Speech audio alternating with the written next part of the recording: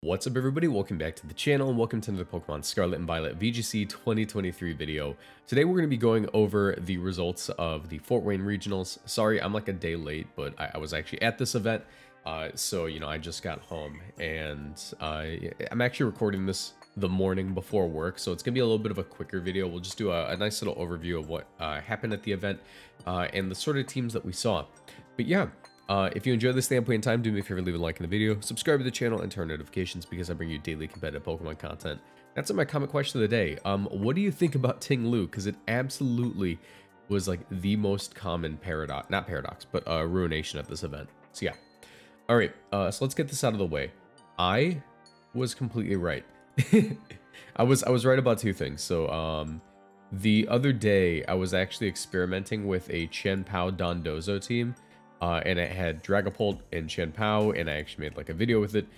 It won the whole event. Justin Tang, a two-time regional champion in VGC 2023. I think the last person to do this was Wolf many years ago, but he ended up winning the whole thing with a Choice Band Dragapult and a Chen Pao. Obviously, the combination of these two is really cool because Dragapult isn't able to be intimidated. It's also immune to extreme speed by opposing Dragonite. And it gets to take advantage of the defense drop by Sword of Ruin that it gets from Chen Pao here. So yeah, it's just like a really interesting team. It's a balanced team with like a hyper offense mode. Obviously, like Amoonguss is able to Pollen Puff like a bulky Palafin or like the fatter Fluttermanes and Arcanine that we saw at this event, while also being able to go like in hyper offense mode with this defense dropping plus Choice Band attacking Pokemon. So yeah, also. It's Terra Ghost on the Chen Pao, which means that if you lead off Dragapult plus Chen Pao and you end up Terra Ghosting your Chen Pao, it's actually unable to be faked out on lead, which is just super reliable damage and tends to shut down a lot of counterplay. In second place, we actually had Joe UX9, who did get second place at Charlotte Regionals as well. And if we actually take a look at his team from Charlotte Regionals, let me pull it up real quick.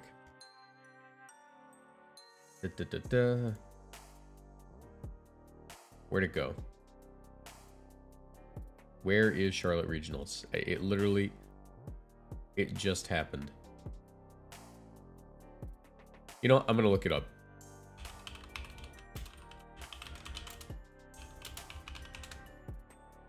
There we go. For some reason, I don't know. I'm probably just not able to see it because I'm stupid. But we see here, Joe ran a pretty similar team at Charlotte Regionals.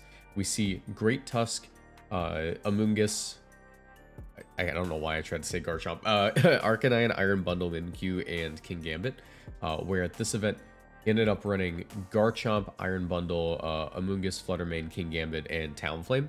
It's sort of a similar thing, but you can see that Joe ended up dropping Great Tusk for the Garchomp, and that's not without reason. Garchomp is actually capable of pretty much just as much damage with its Earthquake, even if it's not able to hit things with a super effective base 120 power ground type move in Headlong Rush. But it's still super good. We see the combination of like Assurance, King Gambit, plus Boost Strategy, Icy Wind, Iron Bundle. We have just like really good hyper offensive mode here. It's sort of balanced, but I feel like it's more classified as hyper offense in my opinion. So yeah, Joe played really well. The finals were really intense and it was just super cool. Getting into the trends of the format, because we can talk about top 8 more in depth, but a lot of the teams are pretty similar. It was the first tournament, so obviously like we haven't really explored a lot of different archetypes, but we did see Sun and stuff. But it seems that the most popular team right now is going to be Balance with a Ting Lu. Now, the reason Ting Lu is so valuable is because Ting Lu is a Pokemon that is able to drop everything special attack stat to 75% of what it was before, and just make things bulkier. It basically gives everything on the field like a little mini assault vest. So if we actually take a look at it, Ting Lu will typically run like a more bulky spreads to like live hits.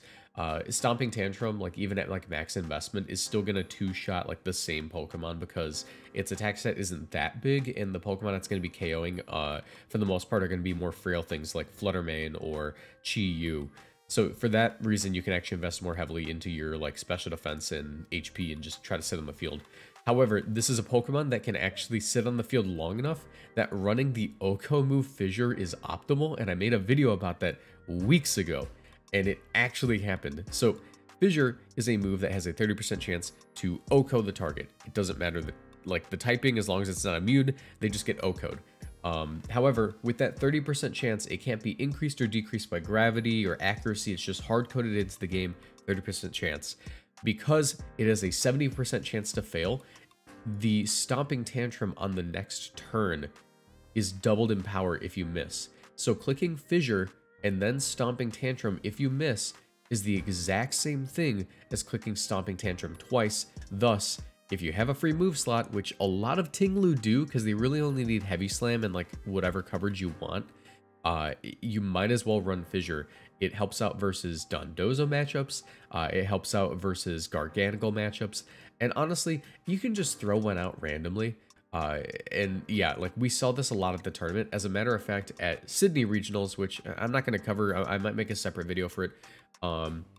At Sydney Regionals, the first move of the first game of RegulationC was a Wo-Chen getting fissured by a Ting Lu. So that was really interesting.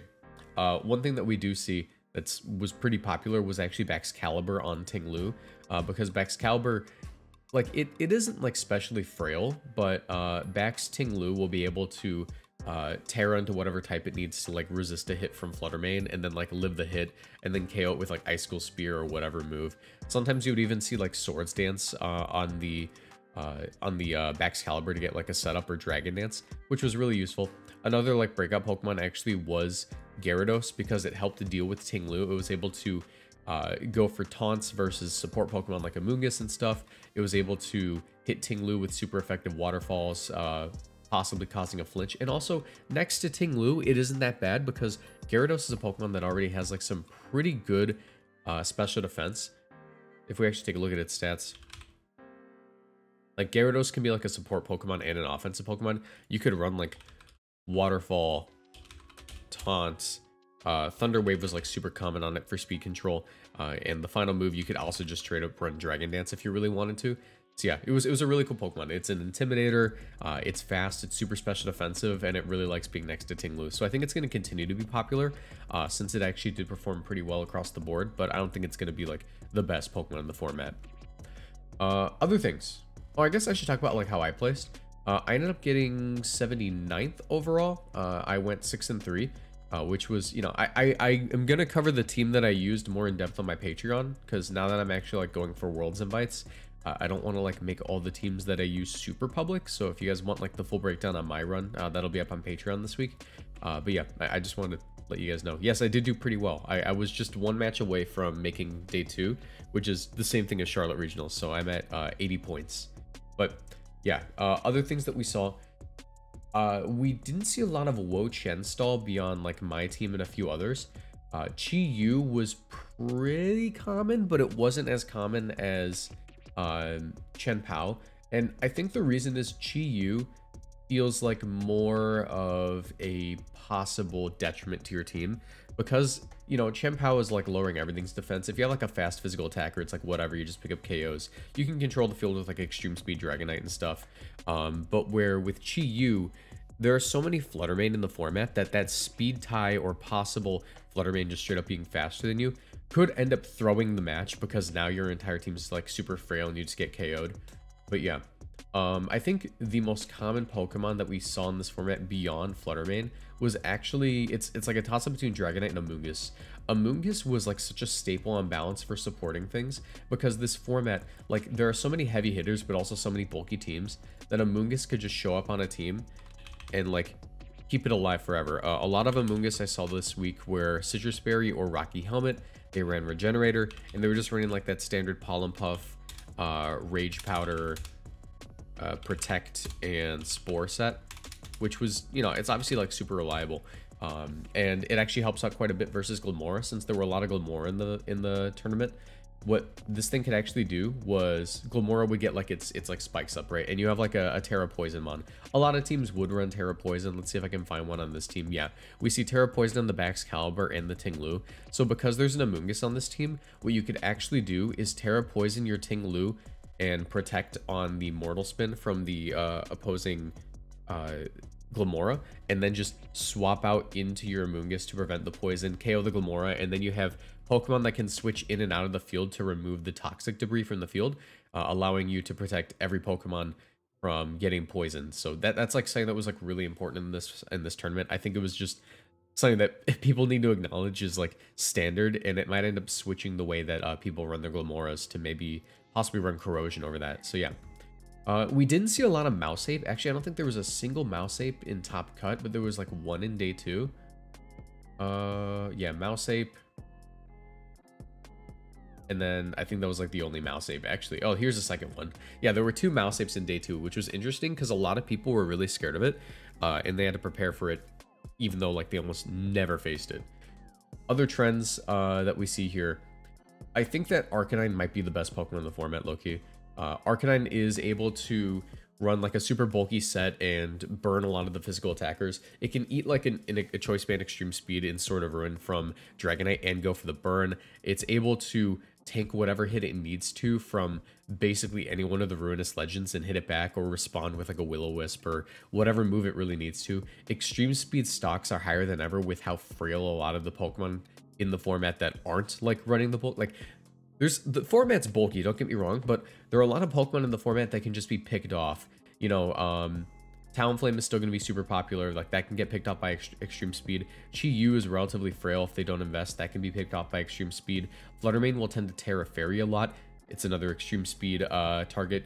And, like, you know, there's still Focus Sash, Great Tusk, and a few other things that just Extreme Speed stocks are just straight up through the roof right now. Other things. Honestly, I think that this format is a lot more similar to Regulation B or Series 2 than we like really gave it credit for. I think people thought that the Ruin Pokemon would be more common than they would be, but here we can see that there are plenty of teams that just don't run a Ruin. Like here you don't see it, right? But we actually just noticed that in Top Cut, yes, all these teams have a Ruin, but Joe went to 2nd place without a single Ruin. I think Joe's team is going to end up being like an example for other teams as to how you can run a team without a Ruin and still succeed, because it isn't really mandatory. By the way, you know, here's the plug. If you guys want coaching, Joe does coaching at the X9 Academy. His website is just x9academy.com.